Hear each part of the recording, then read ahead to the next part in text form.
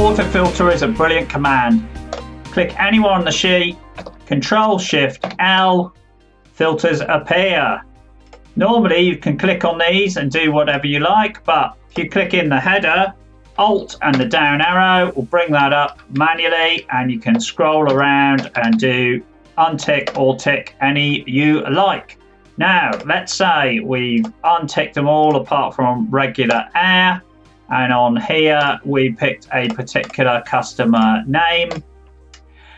But say we now just want to go to another customer. Well, if we go on there again, Alt down, and then just hit the letter C, we clear that particular column's filter. And if we want to click them all, we can always do Control-Shift-L to get rid of all filters, or put them back on again straight afterwards. I've pulled together this one-page cheat sheet of all the everyday essential Excel shortcuts. I'm giving this away today completely free. Just click on the link and I'll send you this straight away. Don't waste any more time in Excel. Get this free cheat sheet right now. Click the link.